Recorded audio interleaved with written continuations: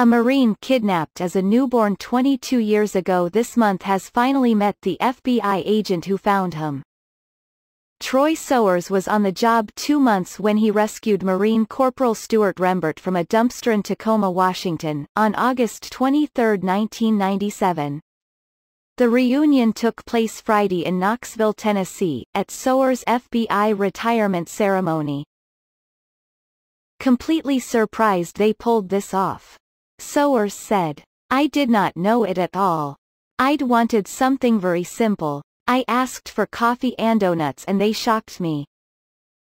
Rembert was a 2-day-old baby when he was kidnapped from a Tacoma hospital by a woman wearing a white lab coat and posing as a doctor, the Knoxville News-Sentinel reported Friday.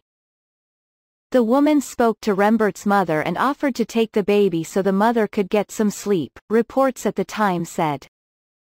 The woman was arrested later that same day and told Sowers where she had abandoned the child, according to the News-Sentinel.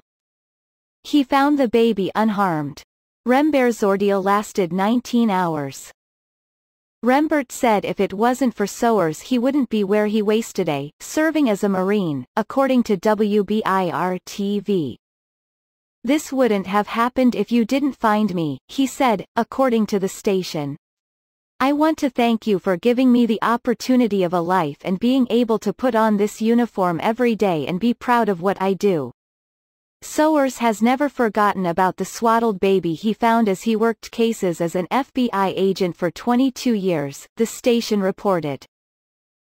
"For me, it's kind of a fascinating story that somebody I had pulled out of a box had now started serving his country," he said.